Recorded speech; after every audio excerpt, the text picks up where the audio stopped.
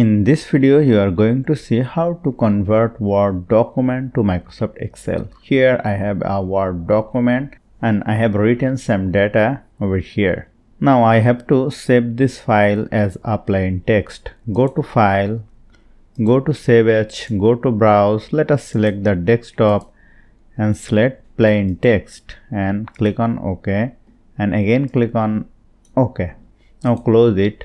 Open a blank workbook, go to Data, go to From Text CSV, choose Desktop, select the text file I have saved and click on Import.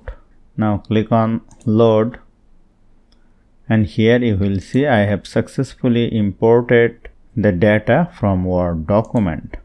So hope you found this video helpful. If you like this video, please share this video with your friends and family.